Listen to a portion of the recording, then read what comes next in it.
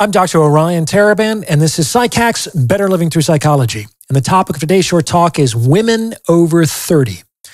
So I wanted to make this episode because I've done a few consultations with women over 30 recently, and I found them all to be inappropriately pessimistic about their chances of finding a husband, which is what they were all interested in doing.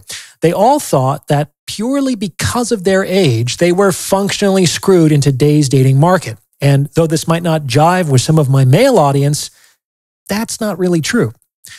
As I discussed in my episode, The Way It All Ends, in which I reviewed the various outcome scenarios for women in relationships, most women turn out okay. That is, most women end up in a decent relationship. They may not end up in the relationship with the man they would prefer, but most of them are not going to die alone, neglected and forgotten. That's a much more likely scenario for men. So most women end up in a workable situation, and they're much less likely to fall through the cracks than men are. And any man who is disappointed to hear this is probably suffering from some measure of unhealed wounding that eagerly awaits a woman's comeuppance. Irrespective of how justified that comeuppance might be, this anticipatory schadenfreude creates a bitterness that you have to deal with, so I would encourage you to find a way to resolve it for your own peace of heart. In any case, these women were, in my opinion, inappropriately pessimistic about their prospects. And when I would tell them this, they would sometimes cite things that I said in my episodes. Like, but Orion, you said that the game changes at 30. Because after 30, the average man's sexual marketplace value is higher than the average woman's sexual marketplace value. So if I don't have a husband by 30, I'm never going to find one. And while it is true that the game changes at 30, and while it is true that most women are going to be operating under a relative disadvantage from that point forward, this does not mean that women can't get married after 30. People can still get what they want even when they are subject to a disadvantage. And the proof of that is that most men are at a disadvantage throughout their entire 20s. That's a whole decade of disadvantage for men in the sexual marketplace. And yet, every day, men in that age cohort finds ways to get laid, get into relationships, and get married, despite their disadvantage. The point is that having a disadvantage doesn't mean that you can't win. It is, of course, far easier to win while you still have an advantage, but you're not doomed without it. What it does mean, however, is that you can't expect to win at a disadvantage without making an effort. As I say, the game changes at 30. This means that in order to get what they want, women have to change their strategy in their 30s. And just like a team that is down a few points with the clock running out, women typically have to adopt a more aggressive approach to get what they want. Think about it. How do men in their 20s get what they want despite their relative disadvantage? They fucking make an effort, ladies. They hustle. They have to work to make it happen. Were you just handing out sex and relationships to every man who wanted those things from you in your 20s? I doubt it. And who got those things from you? The men who went after them in the right way. The same is true for you. Men are not going to be handing out marriage and relationships to every woman who wants these things in their 30s, especially because a lot of these guys put up with a lot of your bullshit in their 20s. The women in their 30s who get the things that they want are the ones who go after them in the right way. Women in their 20s can kind of get away with just waiting. And they can get away with this strategy not because they are inherently some prize or precious jewel, but because they occupy a privileged position in the sexual marketplace. It is an attribute of the position, not the gender. The problem with women in their 30s is that they haven't yet changed their strategy. You can't wait. You can wait. You can wait if you're in the advantaged position. However, if you wait in the disadvantaged position, you are fucked. You're fucked. Like, this does not work. Women can still win in their 30s, but they have to make an effort. And just like the successful men in their 20s, they have to make an effort to engage the attention of the opposite sex by learning the suite of skills that work on their target audience. Men who have optionality with women are not just lucky. They typically worked very hard to enjoy that optionality. They experiment and grind and study and transform. It's a lot of effort. Now, before I go any further, if you're liking what you're hearing, please consider sending this episode to someone who might benefit from its message, because it's word of mouth referrals like this that really help to make the channel grow. I'm also proud to announce that I'll soon be publishing my book, The Value of Others.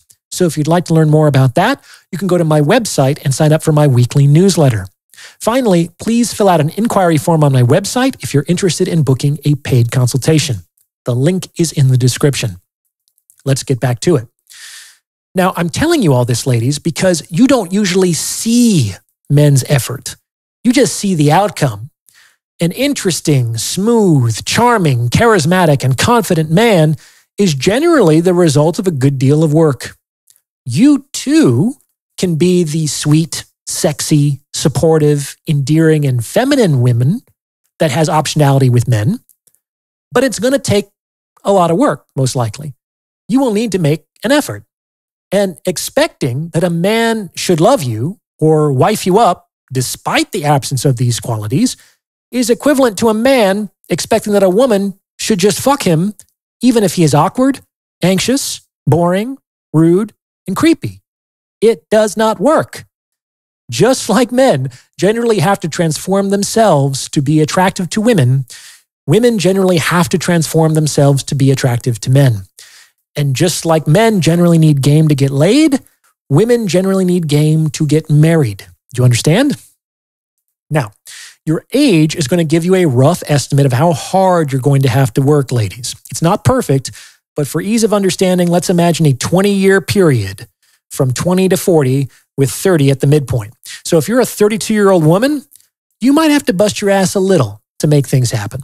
At this point, the switch in advantage is still fairly recent and the gap is still fairly small. Many of you won't even have noticed a change at this point. However, if you're a 38-year-old woman, you might have to bust your ass a lot to make something happen. This is because there's a kind of symmetry to the whole arrangement. A 38-year-old woman is kind of equivalent to a 22-year-old man. And a 22-year-old man gets fuck all for being a 22-year-old man. Do you hear me? He has to go out there and bust his ass every day to make something happen. Otherwise, too bad, so sad, the world passes him by. Now, in today's digital economy, there are some 22-year-old men who are absolutely killing it. They are making 7 figures a year and have already built interesting and emotionally compelling lifestyles. But they are the exceptions. Most men are struggling, if not functionally invisible, in the sexual marketplace at this point in their lives. By the same token, there are some 38-year-old women who are still slaying it out there. They're getting serious offers from all kinds of successful men, and they have the support and the resources to start a family later in life. But they are the exceptions. Most women are struggling, though not quite as invisible, in the sexual marketplace at this point in their lives. This is why the default mode for women is to act while they still have the advantage, and the default mode for men is to wait until they have the advantage. Why? Because it's easier to get more of what you want when you occupy a privileged position. So, if waiting is no longer a viable strategy for women in their 30s, what should they do? Ladies, you have to remember that for many centuries, women were actually the ones who initiated the courtship process. They just did so in an indirect manner that retained plausible deniability to protect their honor. In Victorian England, for example, the stereotypical way a woman used to do this was to accidentally drop her handkerchief in front of the man she was interested in initiating a conversation with. This gave the man a fucking reason to talk to her. Regardless of how attractive a woman is, few men are going to stop a woman out of the blue and pick her up, unless she gives him an invitation to do so. So a woman would provide him with that invitation by dropping her handkerchief. That way he could pick it up and go, "Oh, excuse me, miss, I believe you dropped this," And she could giggle and say, "Oh my, how terribly clumsy of me. I'm ever so grateful." And boom, she was now in a conversation. And the great part of all of this was if the guy turned out to be adult, she could just say, "Well, thank you so much for the handkerchief, but I really must be going. I'm already late for tea with great Aunt Melba," and go on her merry way because she had plausible deniability. Women, you need to find the modern day equivalent of dropping your handkerchief. Like, that's the bare fucking minimum amount of effort needed to make something happen. And if you're not willing to do even that, you're going to have a tough time out there. Change your strategy. You can still win despite your disadvantage, but you need to make an effort. And I know that this is true because men do this all the time. What do you think? Does this fit with your own experience? Let me know in the comments below. As usual, I appreciate your support and thank you for your understanding. And now, a word about Stellar. If you're interested in pursuing a master's degree or a doctorate, chances are good that you'll have to take the GRE. Now, before I became a psychologist, I was actually one of the world's top GRE test prep instructors. Over 20 years, I developed a unique and practical system for dismantling every aspect of this test, and I helped thousands of students achieve top percentile scores on the exam.